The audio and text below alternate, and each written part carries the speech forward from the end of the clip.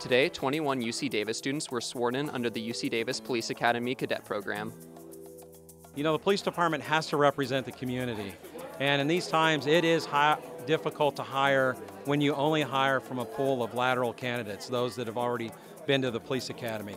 We wanted the opportunity to increase our pool, a more diverse hiring pool, and what better way to do it than to go ahead and take from our own community. So we are going to mirror the basic police academy. They have a set regimen of learning domains and physical fitness requirements to meet. Today we had our first official physical training. It's pretty intense. We did a 2-mile run. We were all congratulating each other and doing a lot of workouts at like 7 in the morning before most people are up. The academy will end before the school year and the selection will be made of the top 3 cadets. One of those 3, upon successful completion, the top one, will be hired as our next UC Davis police officer.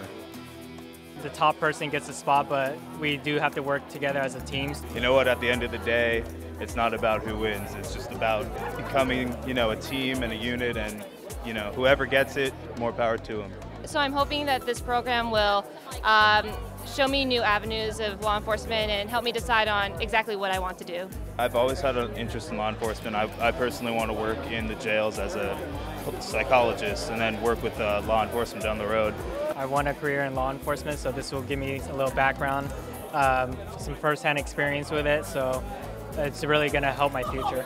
It proved to me that I can do it, and so from here I just expect to get better and better through this program. This is such a fantastic program, and it's really going to give me a perspective that a lot of people won't get a chance to have.